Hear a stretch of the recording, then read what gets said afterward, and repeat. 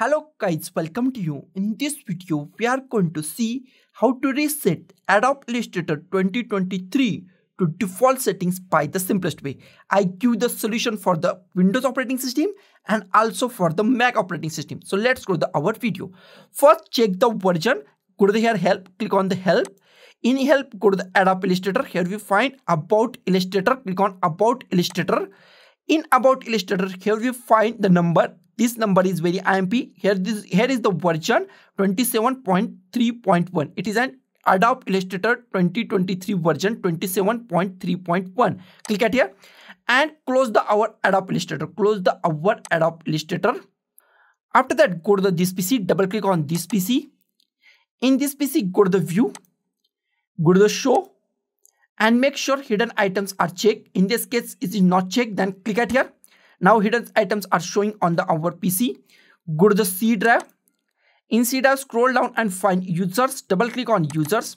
In users, find the username. In my case, this is my username. In your case, your username must be different.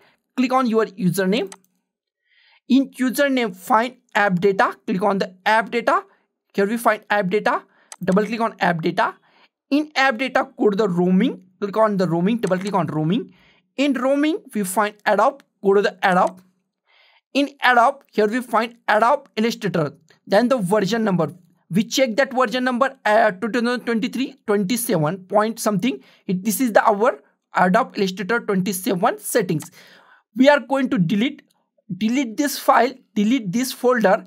And after that, when we start our Adobe Illustrator, this file or this folder is automatically created once again and our settings go to restart. Setting goes to reset. I right click on it and click on the delete. Here we find delete it, or press delete button and delete that folder. Close it. Go to the start and this time type Illustrator and click on Adobe Illustrator, and Illustrator is open in few seconds. Wait for a few seconds. New later, and here we find Adobe Illustrator is reset to default settings in Windows. For Mac user, I give this.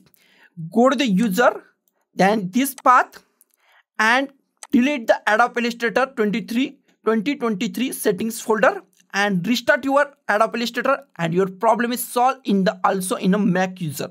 So guys, this is the simplest way to reset Adobe Illustrator 2023 to default settings in any PC or laptop. So guys, thank you for watching this video. Don't forget to like, share, comment on this video, and don't forget to subscribe the channel.